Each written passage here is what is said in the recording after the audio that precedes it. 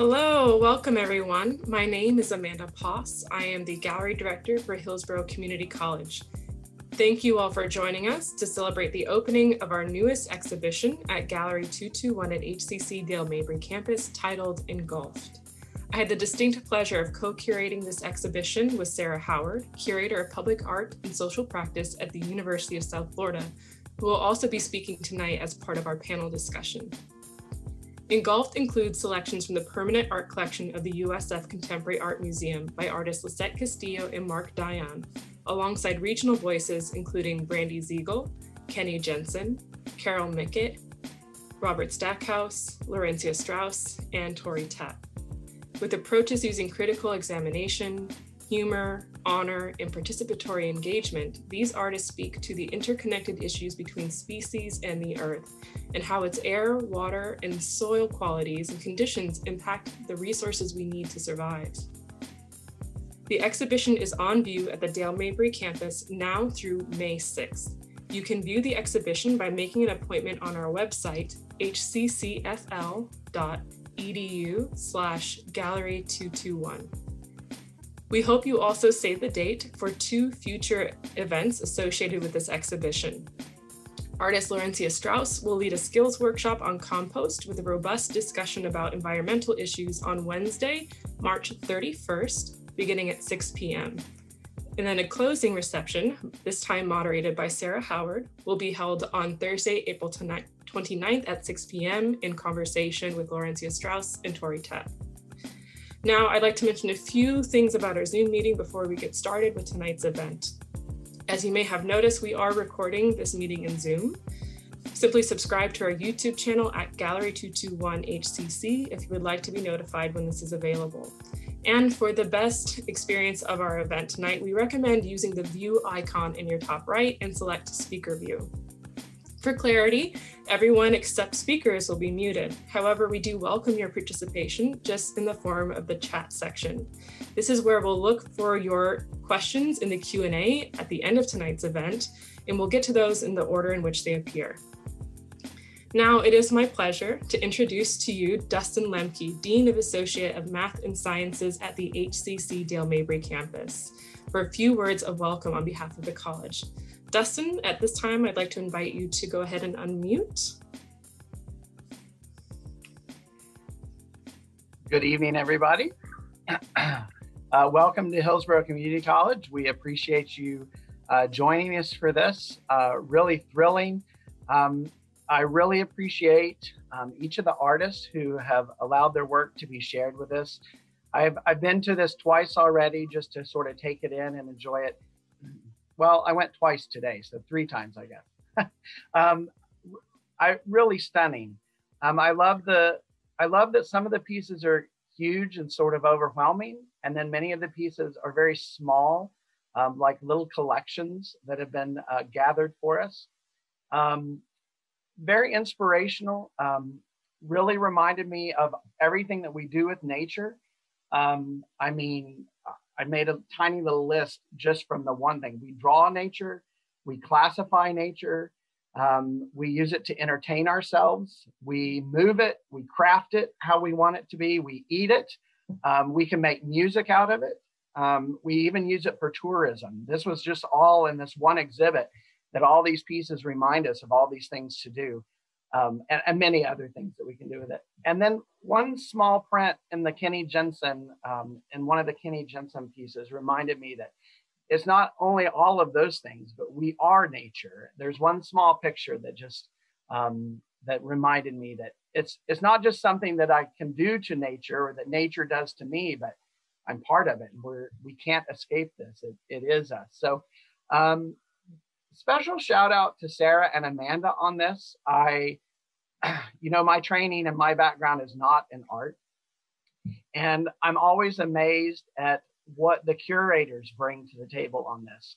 And that they're able to look at a wide group of people, choose pieces of their art, bring it together, and put it together in such a stunning way that I mean, certainly the artists are to be commended, but the way the curators can see this and bring something together, I think Amanda and Sarah really did something amazing with this. And then I will insult them at the same time. I hate the title of it, Engulfed. Clearly they did that to irritate us all, because the word engulf, I can't think of very often that engulf means something good. And so they've gotten our attention. I don't know if you remember a couple of years ago when Rick Scott was the governor, and something like 25 college professors who were science professors got together to go to his office to convince him that climate change was real. Do you guys remember when that happened? And I honestly thought at the time, I was like, I don't get it. Like, if they've been telling people for 25 years that it's real, why do they think one visit to his office is going to change anything? I don't recall that it changed anything. I think it might not be the scientists that help us the most with this. And it might not be journalists who help us the most with this. I think it might be artists who help us the most with this, that help us to see and appreciate the nature that's around us and remind us that in many ways we live by a gulf, but we're engulfed. And so I'm teasing. I don't really hate the title, but I do. But so well done, so well curated, such amazing pieces, very inspirational. So I'm very excited to hear from the artists tonight and hear more about the inspiration. So thank you all for joining us. Thank you, artists, for moving our souls and helping us to look once again at the world around us with new eyes. So thank you, guys. Thank you, Dustin, for such generous praise and strong provocation, I guess, on the part of Sarah and I for the title of the show. But clearly it's working, getting you thinking, and I hope it does the same for members of our audience tonight. I have a few words of thanks before I introduce our esteemed panelists. We are deeply grateful for the support of the HCC Dale Mabry Campus Student Government Association, whose generous funding makes our exhibitions and programs possible throughout the year. This exhibition was also made possible with support from the University of South Florida's Institute for Research in Art, Contemporary Art Museum and Graphic Studio, who shared with us works from the permanent art collection of the university. With that in mind, I wanted to especially recognize Shannon Annis, USF's curator of the collection and exhibitions manager, for her assistance in coordinating the loan, as well as my co-curator, Sarah Howard, whose invaluable contributions and insights helped to shape this exhibition from concept to reality. Thank you, Sarah, for being so generous with your time and expertise. I want to express my personal thanks to the contributions of the HCC Gallery team, Emiliano Sidicassi and Michael Murphy, who are both working behind the scenes tonight, as well as our student worker, Dion Given. They each deserve special recognitions for all their efforts and the numerous steps involved from realizing an exhibition, especially one of this scope. We are also fortunate to have the support of Amy Musquet, Interim Dean for Associate of Arts, Dustin Lemke, who you just heard from, and Dr. Alan Witt, the HCC Dale Mabry Campus President. Finally, my heartfelt gratitude goes to all our exhibiting artists, especially those with us tonight, Carol Mickett, Robert Stackhouse, Brandie Dziegiel, and Kenny Jensen. Thank you for lending us your time and talents. It's an honor to host your work at Gallery 221 at HCC. Now, as we move on to our panel discussion, I'm going to begin by introducing each artist, who will then say a few words about themselves and their practice. And I'll begin by introducing to you Sarah Howard. Sarah Howard joined the staff of the University of South Florida Institute for Research in Art, or IRA, in 2000. For the past 2 decades, Howard has contributed across the IRA platforms of the Contemporary Art Museum, Graphic Studio, and the Public Art Program by researching, producing, and presenting contemporary artist projects. In 2013, Howard was appointed as Curator of Public Art and Social Practice and currently administers Florida's Art and State Buildings program across 3 USF campuses. She works with national and local partners, artists, galleries, city agencies, and civic organizations to present exhibitions, community-based projects, and public art installations, all exploring the intersection of art, politics, and social and environmental justice. Howard received her MFA in studio art from the University of South Florida and earned a BFA in painting and printmaking from Virginia Commonwealth University. From 2012 to 2020, Howard served on the board of directors for Tampa nonprofit Tempest Projects and currently she serves on the board for the arts education nonprofit community Stepping Stones. She is also a founding member of Tampa art collective Crab Devil in her spare time. Right. Hello, Sarah. Go ahead. Hi, great to More see about you yourself. all. Thank you so much for this invitation to work with you on this exhibition. It's been a really meaningful collaboration, and I want to thank your entire team at HCC and the HCC community for the beautiful installation and documentation and the brochure. It's all just been really fabulous to see it come to fruition. I think Amanda and I started talking about this well over a year ago, and kind of had to put things off a little bit, but it's delightful to see it come together so beautifully. And to all the artists participating, it's been wonderful working with each of you as well.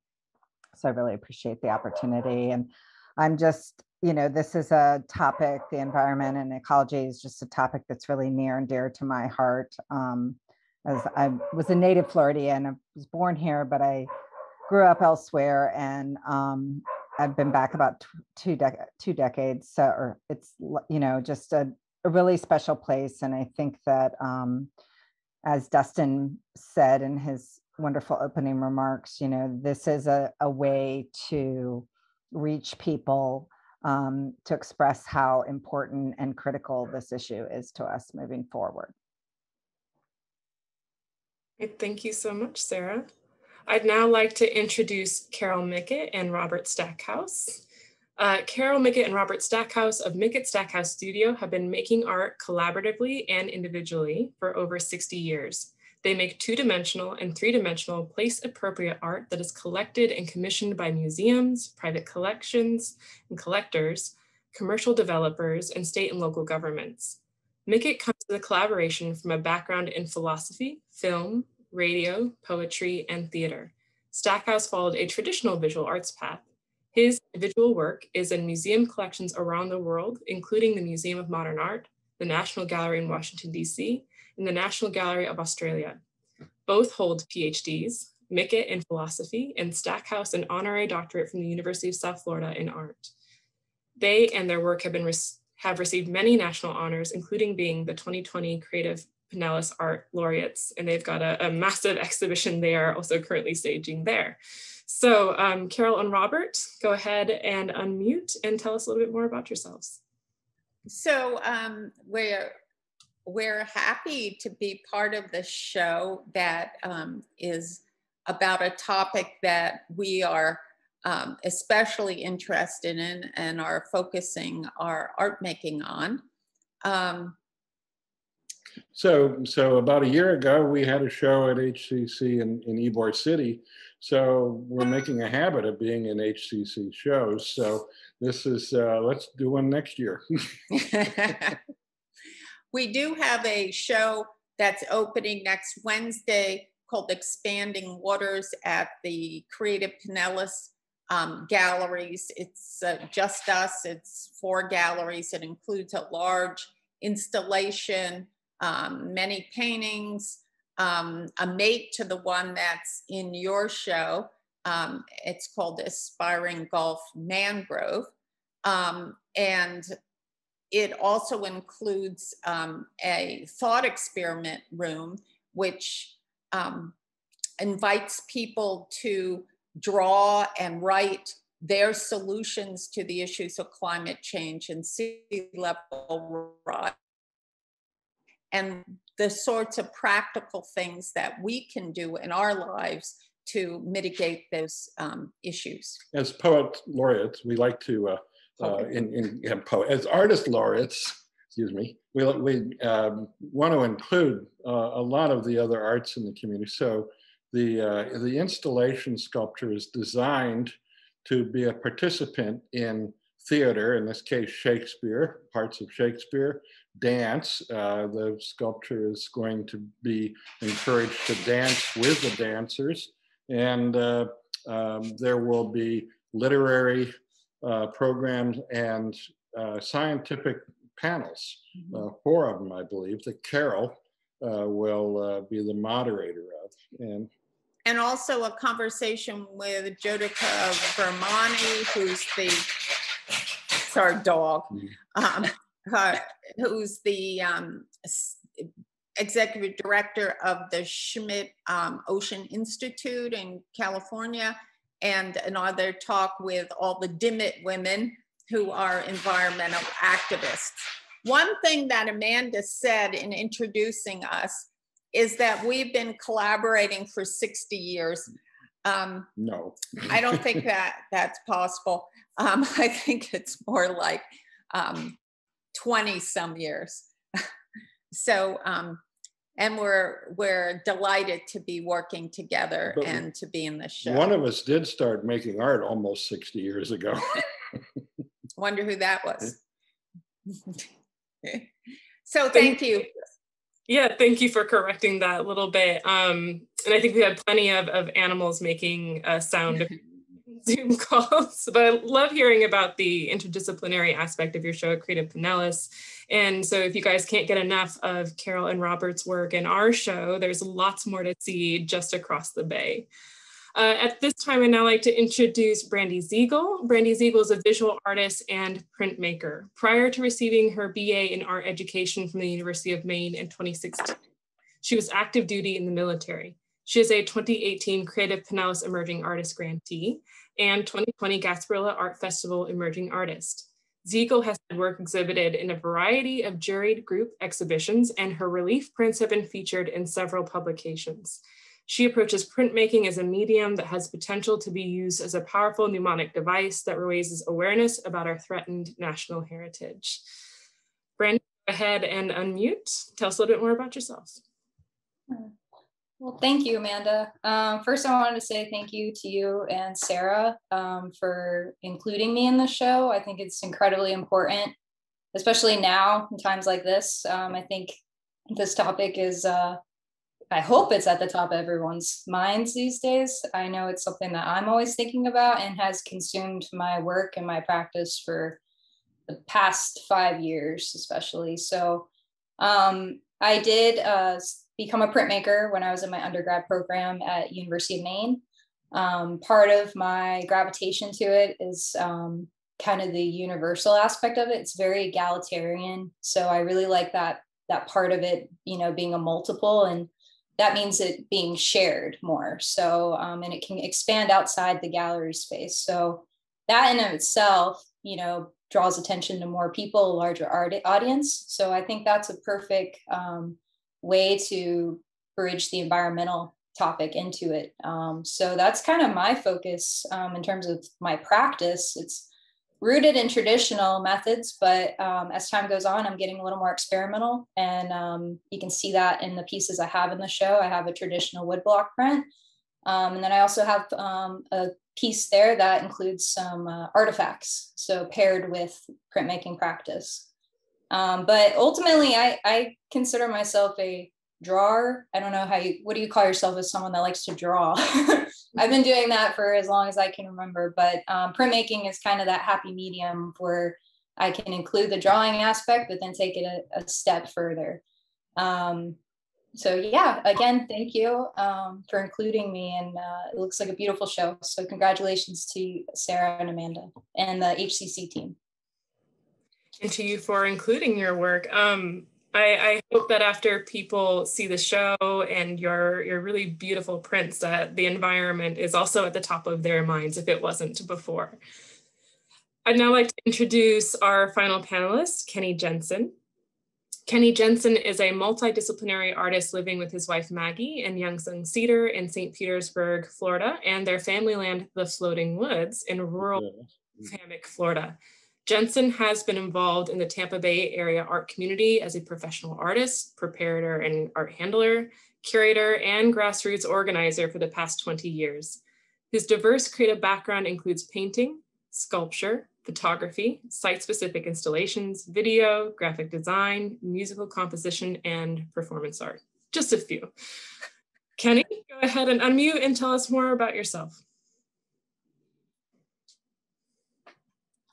Well, yeah, so I, as you can see from, I'm here in my studio. As you can see from what's behind me right now, I have a lot of stuff going on. I'm kind of a maximalist, as my history shows. But first of all, thank you so much, Amanda and Sarah, for including me in this exhibition and providing this opportunity. It's just been a real joy to work with you all again. I was able to have a solo exhibition in Gallery 3 in 2019, and it's just been really special to come back and work with the whole team again. So thank you to Emiliano and Michael. And it's also just been a real pleasure to participate in a show like this, where the other works and the other artists I just really feel like kindred spirit with, and also inspiration and things I wouldn't have ever thought of relating to working through these issues. So it's been really exciting. And I've had a really fun time in the space and just being around the art. You see the installation, I spent a little bit of time on it. And so I got to be around everything. And yeah, it was really, the process of making the work was cathartic. It helped me kind of meditate on it. And that was a really special opportunity. So thank you. Yeah, and Kenny is being very modest when he says he spent a little bit of time working on the installation. As you'll see from photographs later on, it's a very complex layered installation. We're so delighted to have it at Hillsborough Community College. So now I want to engage in some deeper questions about the show. As you all have been hearing, Engulfed presents a selection of artists' work that engage pressing ecological concerns, the climate crisis, and sustainability of the planet and its resources. When we first started working together in the show, Sarah and I began by identifying certain artworks from the USF collection to serve as points of investigation that would then be expanded upon by Florida-based artists. Sarah, can you introduce our audience to the artworks we selected by Liset Castillo and Mark Dion, both of which are represented in USF's collection? I'd be delighted to, thank you. So the two series of works that we chose for the Engulfed exhibition, both were printed at Graphic Studio. And if you're not familiar with Graphic Studio, it was established in 1968.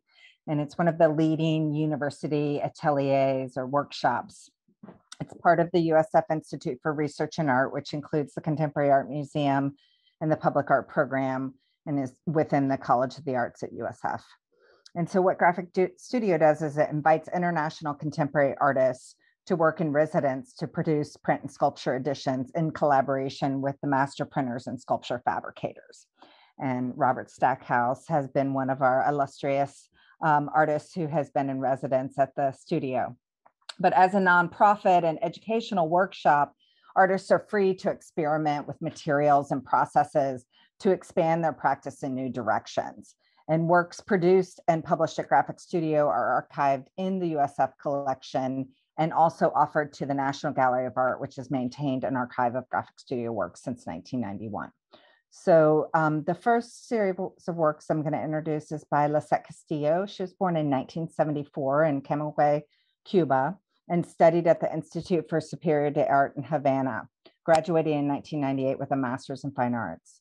And she's the recipient of residencies, fellowships, and exhibitions from major institutions, and has shown extensively in Europe and the US. She currently lives and works in Amsterdam. And I think it's important to note that Castillo grew up during the special period in Cuba.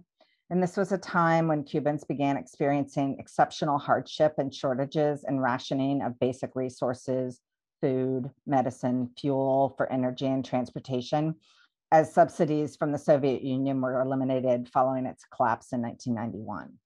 So this lack of social infrastructure and access to basic resources have also been compounded by the US trade embargo. So Castillo's photographic works involve her constructing complex models out of sand, powder pigments, as well as more structural materials like plexiglass, which she then photographs and enlarges to a larger than life scale.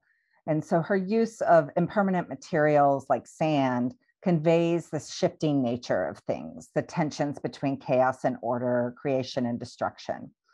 And the grandiose scale shift of the objects in her photographs both highlights the purpose of the objects she depicts, but also reveres their necessity. So the works included in Engulfed, Rice, Spoon, and Garlic are photogravures that Graphic Studio published. And these images of what we may consider everyday items are elevated through her lens. They're placed on this wood plank and rendered in stark yet rich black and white tones, and are given almost a sacred importance and serve as a reminder that the most basic resources for survival and sustenance are often scarce in her native Cuba. They also prompt a questioning about our own access and awareness of resources, especially during this period of extreme and tumultuous change. And so now we'll look at Mark Dion's work, The World in a Box. Mark Dion was born in New Bedford, Massachusetts in 1961. He's an interdisciplinary artist whose practice examines the ways in which dominant ideologies and public institutions shape our understanding of history, knowledge, and the natural world. His large-scale installations and 2D works appropriate scientific, archaeological, and fieldwork methodologies of collecting, ordering, and exhibiting objects to question how knowledge is constructed and disseminated into public discourse. He's known for his fantastical curiosity cabinets modeled on 16th and 17th century exotic collections, or Wunderkammer. Dion's practice often blurs the line between art and natural history museum displays. So The World in a Box, featured in Engulfed, is a suite of 27 prints executed in a range of printmaking techniques, including lithography, etching, digital printing, cyanotype, woodcut, letterpress, screen print, and direct gravure. The work comes housed in a wooden box and it contains a series of charts, graphs, diagrams, and lists that examine the distinctions between the objective and rational scientific methods and subjective or irrational influences on our ways of knowing. In many of the prints, Dion uses his signature red and blue markings or drawings that reference the dual colored pencils that were often used in labs and educational settings for correcting or proofing work. And many of the images challenge our perceptions and beliefs by charting fictitious ideologies of evolution and life cycle ecologies, and depict confounding social and cultural histories to capture our imaginations and expand our understanding about how the construction of knowledge around nature impacts environmental politics and public policy. Thank you for that thorough introduction for both of the artists. I like that you touched on the ideas of awareness, access, and challenging perspectives, all of which are so important for environmental issues and considering the broad-ranging impacts that our actions have on the environment and the way that impacts us in return. I like that we ended with Mark Dion because I feel sometimes a similar impulse in the work of Kenny. So Kenny, the act of collecting, underscored by a fundamental curiosity regarding the natural world, really permeates your work quite strongly. Your installation in the gallery features materials such as complex root systems and milled cedar wood, all gathered from your family's land in Gulf Hammock. Can you describe the work as it appears in the show, especially with respect to how you found materials or how you use these found materials to investigate the complexity of the world and our place within it? Yeah, that's phrased very well. Yeah, so the experience of the work, I can kind of walk through that a little bit and then talk about where the materials came from and what I was thinking as I arranged it, installed it. So yeah, the experience when you first come into the gallery's laid out, has these kind of, they call them the teeth in front of the window wall. And so when you're first walking into the space, there's just kind of ambiguous, seemingly organic forms just kind of floating where there, you wouldn't necessarily expect something to be. And so it kind of draws you around, and the installation itself is about 20 feet long. And when viewed from one end, it presents a certain perspective. And the other end, it's a very different, from one end, there is kind of like this clarity, it kind of clicks into place. And the other end, it just seems apparent, just fully chaotic. So along with these natural materials that are presented, there are also 16 framed 4x6 prints from 35 millimeter film that were all shot in the early 2000s. So this is kind of post-college. I was doing a lot of photography at the time. My grandmother growing up, she just took photographs constantly, and especially at her land, at my grandparents' land, in Gulf Hammock, Florida, where they built this cabin, and there was this pool and this giant barn where my grandfather built a giant boat my whole childhood. And so I was always exposed to this way of like noticing and then capturing and then sharing. And this format to me has always been very crucial to my own formation and development, both as an artist, but also just understanding my place in the world around me and like what has formed me, how I perceive the world around me. And so each one of these, so there's 16 total, there are 8 groupings. So each one of these has a partner, and they all are kind of built like little curiosity cabinets. And all of the wood is from cedar that was needed to be cut down on the land, cedar trees that was milled, and then I then made the frames out of those. And so the whole series is called Seeds. They all have individual names, the groupings, but they're like the seeds of when I kind of initially started waking up to my broader place in the earth, in the environment. They're like seeds that kind of subconsciously were planted, and they've developed as I've become a practicing, artist, and being more intentional about how I move through the world, especially this land. And so some of those images actually capture probably some of the actual trees that are in the installation when you look to your right, standing in front of those images. And so those root systems consist of trees, but they also from the swamp, and trees that died. So there's some of the largest ones are the heart of cedar, which doesn't really decay as fast. So they have these, like, all of them have these unique forms that are kind of ambiguous in shape. They almost look like little creatures. And so that's something that draws me to them as well, is their uniqueness, the forms themselves. But then when seen from that perspective, looking down, they all work together to form, it's like a tunnel you're looking through, which allows you to see this void. And that void is in the shape of my own silhouette, kind of the average human size. So it's this idea that, as the dean was saying, like, very much the thing that resonated as I was making this is like, we are nature, but we have removed ourselves from it at the expense of the broader environment, but also at the expense of our own ability to be whole. So removing ourselves from this greater organism that is the earth, we are a part of that. And so it's just really working through how to investigate that, how to consider that even in my own life.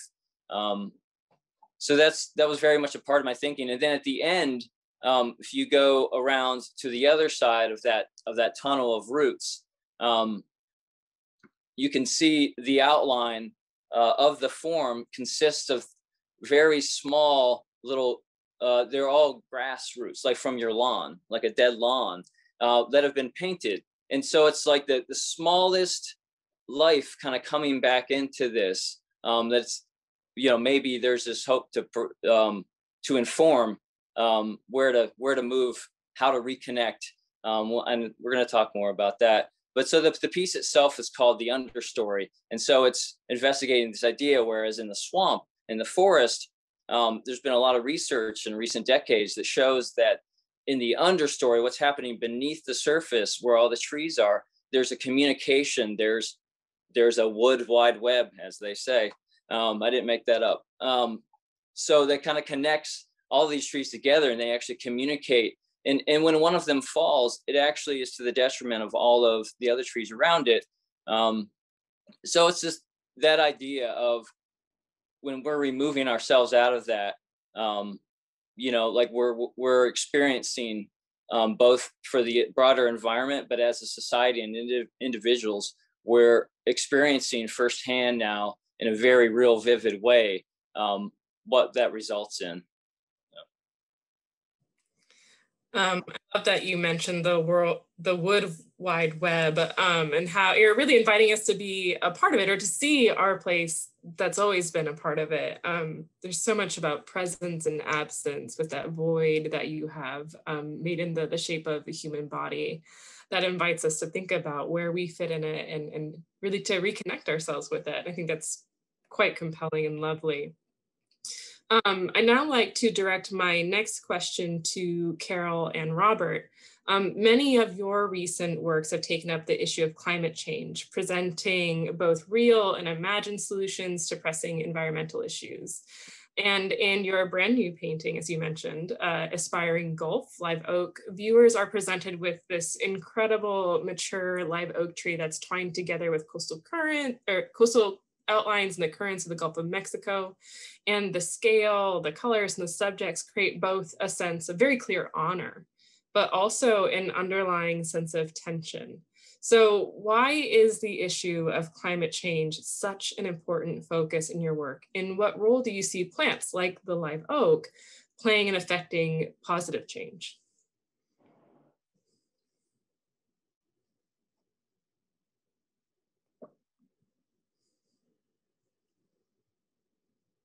So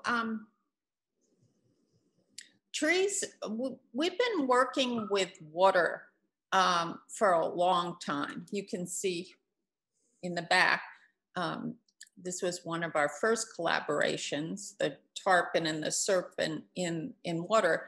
And we've been exploring water and ways of depicting water for a long time. And in following things about water, we started to look at issues of bodies of water. Hence, we became very involved in maps and mapping and trying to map a body of water and what the identity of a body of water actually is. We also have used water throughout the world as a way of a metaphor for how connected we are. Because we know with water, for example, we know with hurricanes that happen here start in Africa, and they're all connected throughout the world. And we see that as a metaphor for how we are all connected through all of the networks in our community and throughout the world. And then we started making paintings about the moon, because the moon influences the waters. And you'll see in the show in Creative Pinellas that the installation, which is called Breath of Influence, has a large moon painting that influences the waters. And from that, we became very interested in what's happening with water. Namely, it's getting very hot, and you'll see paintings where the waters are on fire and the creatures in the water are on fire. And then we said, okay, well, what can we do about it? And of course, we aren't, major scientists. So we said, well, what do you do when you want warmer, cooler water? Well, you put ice in it. So we use the ice cube tray as a sort of symbol of mitigation.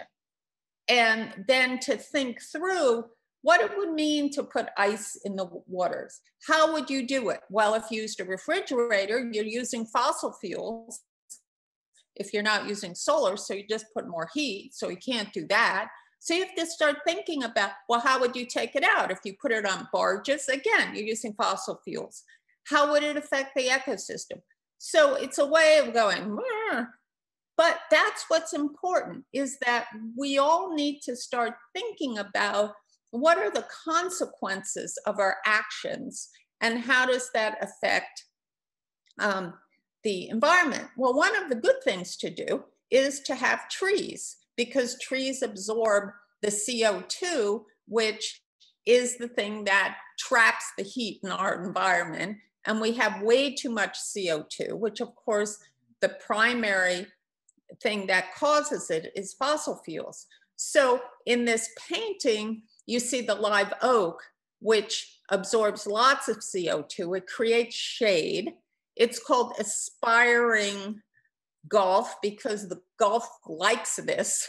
And it would be healthy if there are lots of oaks and mangroves and less oil refineries and automobiles that use gas, but also trees, their leaves go together and they purify our air. They help clean our air. Trees do so much for us. And Kenny remarked about how they're all connected. Again, this is the metaphor for the waters are all connected by currents, the trees are connected by their roots, and we're all connected. We think we're individuals, you know, and we are just like individual trees, but we have a root system in a sense, our current system that connects all of us. And that is something that we all sort of want to embrace. You know, from a making art point of view on this thing, we had a large studio in St. Pete downtown, and we rented part of our space to the US Geological Survey.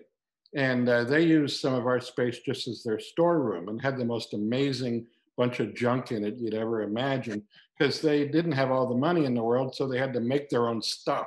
They had a volcano that erupted and all sorts of things made out of paper mache and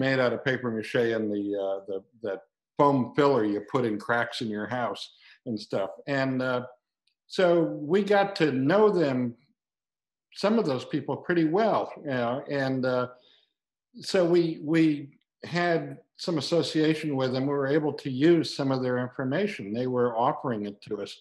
And one day we were over at USGS, and we were asking them, we were wanting to do some studies about the layering of the ocean from top to bottom.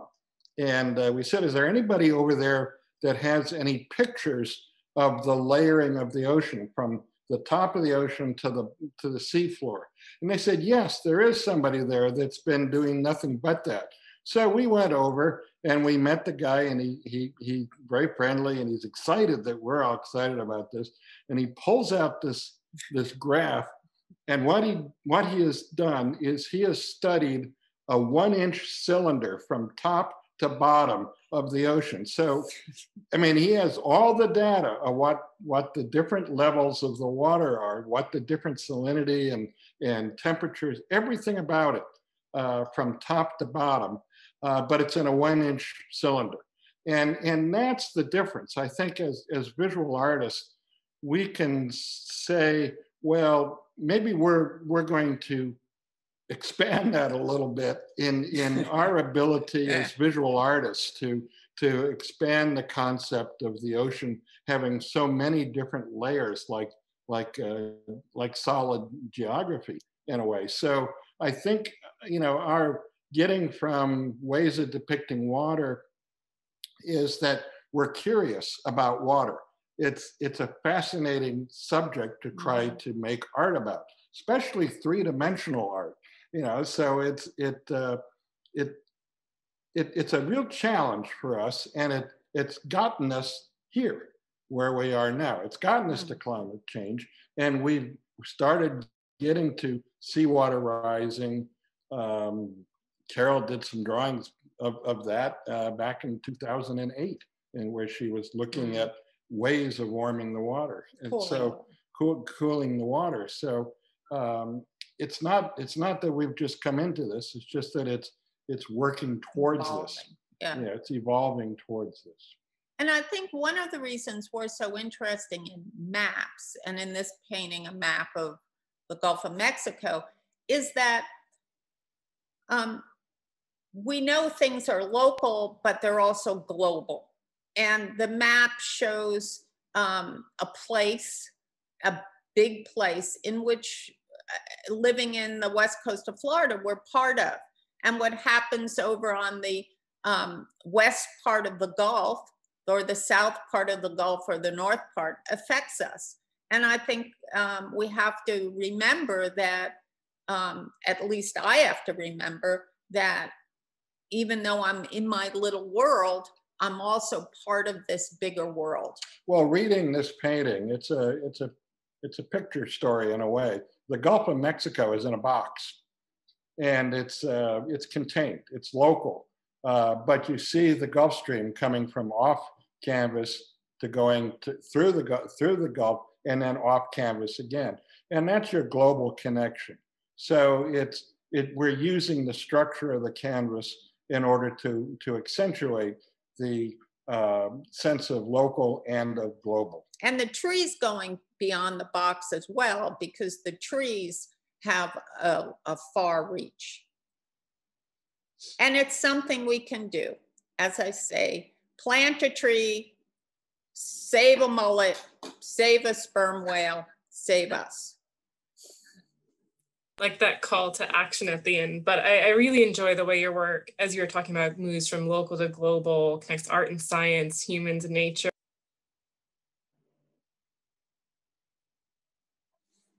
Lost you. Yeah. Yeah, we lost. Here we go. I was just saying, I love the way that your work really moves and inspires us. You take these vast amounts of data, and these issues can seem so big and overwhelming and abstract for us. But then you present in a way that articulates something that we can reflect on and also not just think about, but also perhaps act and do something about it. And now, Brandie, your work in the show, Sarah and I selected both your series 11 and Counting and the large-scale print Swamp Totem.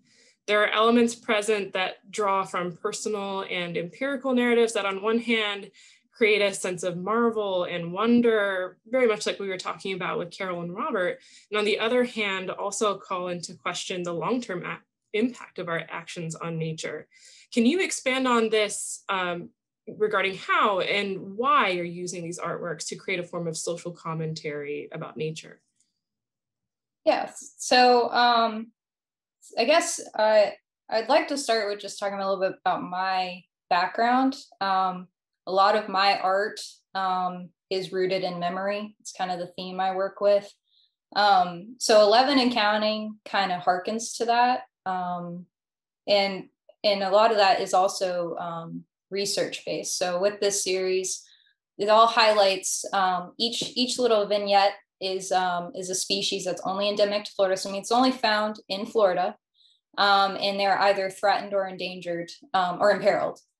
And when I was researching what species, endemic species specifically to Florida, are imperiled and almost endangered, I noticed that there was a stark connection, and that was all of these animals, like no more than 3 of them grow larger than 18 inches.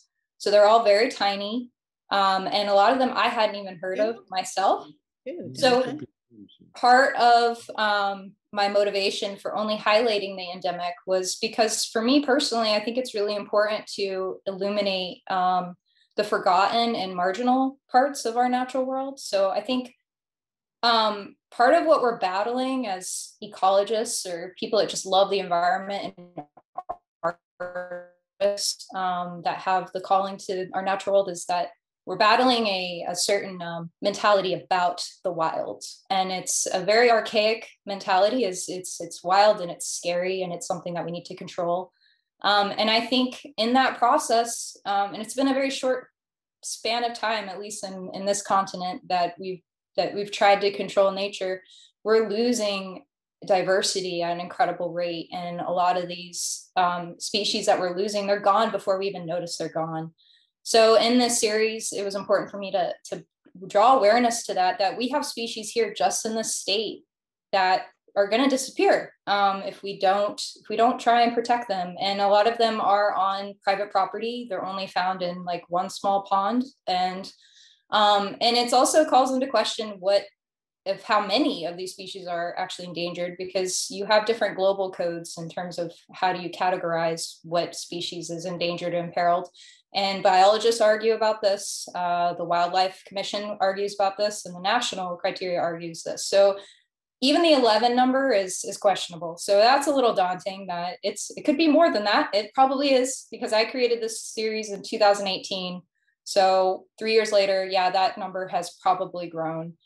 So, and part of my, aesthetic choices for how I laid these out is I wanted to express the tension that this inherently has. So I did push the species in my drawings, their dry point drawings, to the edges, because I wanted to depict that they're not gone yet, but they're almost gone. So, and the point of putting them in these antique frames was to address that memory aspect, is that they're going to inevitably turn into like one of those old black and white, portraits of someone that died 80 years ago. We don't know their name, but their portrait is floating in an antique store. And I've always been drawn to those. That's one of my own interests as a collector. And then with the swamp totem, that comes more from a whimsical point of view. And that's something I've always teetered on. I teeter on like the serious, like reality and like kind of the dark part of it. And then there's like the whimsy, like beautiful part of it. And so with the swamp totem, my purpose for this was not only to, pay homage to the symbolism of a totem and how significant those are in honoring our relatives, or natural relatives. I do consider animals our relatives. And I always have since I was very young. But I also wanted, again, to kind of subvertly or overtly kind of address the point of that the land in which these animals inhabit, it's shrinking due to urban development, overdevelopment.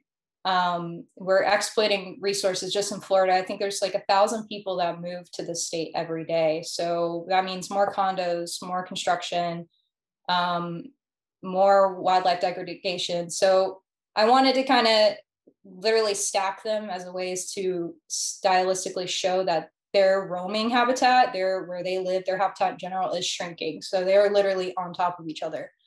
But saying that too, with the whimsical part, I mostly grew up in Florida. My childhood is based in Florida. And there was a part of my childhood where I lived in the Keys, and I was always outside snorkeling and hiking with my family, very rooted in nature. And then not long after that, we moved to a gated community with some relatives. And this was like a newly developed community. Like the houses were arm length apart from each other. So I went from like, climbing mango trees and snorkeling to playing in like dirt mounds and construction sites and like, climbing up structures of newly built houses and not a tree over 5 feet in sight. So I, from a very young age, kind of saw the duality of that, of what it means to live in this state where there's this childlike perspective of like, that I had of nature being inherently important. That wasn't questioned. Like I needed that. I need the trees. I need the mangroves, to seeing like this more mature colonial perspective of like nature as being like a blank slate, something we need to conquer and something we need to exploit. So while I mostly grew up in Florida, I moved away when I was in middle school. And then I came back 5 years ago in 2016. And that's kind of when I was starting to put all this together. Like, what does this awareness of duality mean? Because a lot of my earlier work is really rooted in addressing trauma. And while that's important, it's like a really dark place to only be doing work about that. I think it's really important to have hope. And I think that's why I teeter on the whimsy part of stuff. Like I want to do the whimsical, and then I also want to make informed pieces of art that are a little more obvious what I'm talking about. We need balance. So for me, I think if we lose the whimsy, or we lose the hope, and we lose the curiosity, and I think we need those things to elevate the discussion about how do we continue on? And how do we acknowledge what we're doing and how we're exploiting, and how do we combat that in a way that's, you know, healthy for everyone, and that meaning Mother Earth and us as humans and our place in this world. So you very eloquently give us this native Floridian perspective to see that balance or the tension between man's intervention on nature and the natural world without our intervention, that fear of the wilderness and the unknown, that there's this impulse that's very strong in Western colonial cultures to control, and I like that you said even conquer, and that over control has a negative impact on many different plant and animal species. Those condos might be nice and cozy for humans, but has this direct impact on the other inhabitants that we share the planet with. And you gave me the perfect segue to my final question, as we are getting close to 7 already. It's been a great conversation. And I want to remind our viewers, we will leave some time for Q&A. So I see one question in there already. So now is your chance if you have any burning questions for our panelists tonight. So I want to ask our artists, how do you balance between these two impulses, anxiety and hopeful action? And do you hope this prompts in the mind or actions of the viewers? Whoever would like to go first. I would like to speak to that. Am I on? Yeah. Yeah, so the installation is composed of these former plants, former trees, their dead roots. But there's also this idea that even though some of them are from the family land, but others are from various landscape jobs I've done in the past. There's fern roots. There's a lot of the smaller root systems are from weeds that I'm just removing from people's yards, but they have such interesting qualities and character to the forms. And so within this installation, these former living forms have been brought together in this kind of, there is this tension because they're mysteriously just kind of hovering in the air. Are they falling? Are they rising up? And it's in the human space, that height. But so there's this potential when seen all together, there's this kind of new forest. There's like this, so I'm seeing it as kind of like a way of like looking toward redemption, even though these are like dead, decayed plants. There's a beauty, there's a character, there's an inspiring quality to them as individual forms, but also seen together. So I think, there's this idea of like a second nature or of new life that comes out of, so in the swamp, all of the trees, they lose their leaves. And then when a tree does fall, it eventually decomposes and it becomes the soil that provides the opportunity for new life to come through. And at the end of the day, that's really what this piece is digging into, or hoping to, is the understory, like what it is that really like informs who we are. And it's our connection. The problem is the separation. So as many of the artists have been saying, it's at our nature, when we are most whole, we are connected. We are connected with each other. We are connected with nature, and we are connected through that to ourselves. So that's where the hope is for me. I'll go next. I think I'm gonna just teeter off what Kenny said and just say, inspire curiosity. That's kind of that's my motivation, and also what I hope prompts people to dig deeper. Because I didn't mention, when I lived in the gated community, I did seek out nature. I continued to, and I found a little maypop vine behind the cement wall that divided the community from the interstate. So I always think about that. I think about finding that, passion flower, and thinking that was so otherworldly and alien-like. I didn't even know what it was, what I was looking at, until like 5 years later. And I just remember the excitement that I felt. And that's kind of what it feels like to look at artwork in general, is finding that connection, because you can look at all pieces and you're not going to connect with all of them, but there are certain pieces that really resonate. And I think that's kind of the bridge between art and science, is they kind of behave similarly. They don't expect anything from you. You know, you're the viewer. And I think that's what's important about preserving nature and also supporting the arts, is like, they don't expect you to be a consumer. You know, you're not going in there having to buy anything. You can just be there and be a viewer, be an observer, and just exist. Thanks, Brandie. I saw Carol's hand shoot up too about the same time. Go ahead, Carol. But you're muted still. Okay. There we go. One of the things Kenny said is really important, is the cycle, you know, how things are all connected. And that, you know, death is just part of the cycle. Even in paradise, things die. And in terms of, you know, we become compost. And one thing, and then things grow from it. And one thing that's striking, though, is that vegetation and small animals that died millions of years ago, that are embedded under the earth, that's what oil is. Oil is made from vegetables and animals, and natural gas. The oil's there, then the natural gas, then the coal. And it's really interesting that,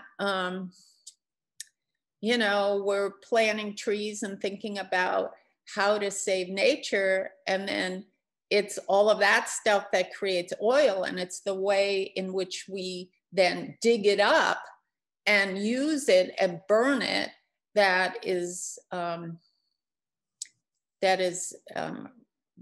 making it really difficult for all of us, and is in a major crisis. And, you know, sometimes one might think, well, just leave it alone. You know, these things are in our earth, and maybe they need to stay there. And who knows, in another million years or so, if our planet still exists. I'm not going to be here. I know that, because I'm part of that natural cycle, and I hope I become some sort of good compost near a tree or something. I think there's the aspirational thing is that image right behind us. It's the serpent, and it's sort of a Ybor serpent, but it's coming around. It's circular. It comes around to the same place, but at a different level. Mm-hmm. Always at a different level. So that's life right there. I mean, it's that, what did somebody call it? The mortal coil or something like that. You know, mm-hmm. And that's what that is. I mean, it's a serpent, it's a snake, but yet it's the continuation of things, and it's the sense of hope that the world, you know, that nature moves on in some way. And it's our responsibility to be good stewards. And I think we forget that, because, and in a strange way, I think this pandemic has helped to remind us that we do need to be responsible and be good stewards in our world. Because one of the things that climate change has done is it's reduced the environment for animals, and has brought them closer to human beings, and specific animals like bats, and other animals that are too close then spread viruses that we would not normally have if we didn't keep deforestation and encroaching. So we have a huge, maybe impossible job to do, but we do have responsibilities for generations that aren't even here yet. Thank you, guys. I'm going to read a few of the comments that I've been filtering in while you guys have been responding. Another one of our exhibiting artists, Tory Tepp, says, even our own composition, our personality is a melange of microorganisms. We are not alone in our body. Who we are as a person is a hive of all the organisms in our body. Another comment from Joel Potter says, the unity amongst these artists is really encouraging, and the role of curiosity when it comes to creations and stewardship is essential in also present in everyone, no matter how repressed it may have gotten through culture. Such good work, everyone. Babs Rangel says, great show, everyone. This is not a question, but a comment. This discussion reminds me of a wonderful work by Mark Dion, also in a show, in Seattle, of a fallen tree in a constructed greenhouse. The tree is dead, but has all this other plant life living on it. So the tree is still being used by other plants. And then we have a fairly provocative question here from Joanna Keefe. So I'm going to bring this back to the rest of our panelists. It says, how far-reaching historically is the USA's accountability for climate change? Would you say that again? Yeah, how far-reaching historically is the USA's accountability for climate change? Well, I think that in some ways, the USA has been responsible in terms of making national parks and national forests and sacred lands. And in the past, there's been a very good respect for that. I think it was Teddy Roosevelt who started the national park system. And I think that people had gardens. I mean, my grandparents had huge gardens and chickens, and my father had huge gardens in suburban New Jersey, the Garden State. And I think that in the recent years, I think there is that thing that, Amanda, you keep telling, that tension where there's way more awareness and people, recycling, and people in power and leadership have a lot of influence. It was Jimmy Carter. One day he did a thing in the White House I watched when I was, an undergraduate? I don't remember. And he went around the White House in a sweater and he turned the light switches on and off and said, you can keep the temperature down and wear a sweater and turn the lights off when you exit a room and do recycling. That was it. I recycled after that. The president of the United States sort of instructed me what to do to help the planet, and I did it.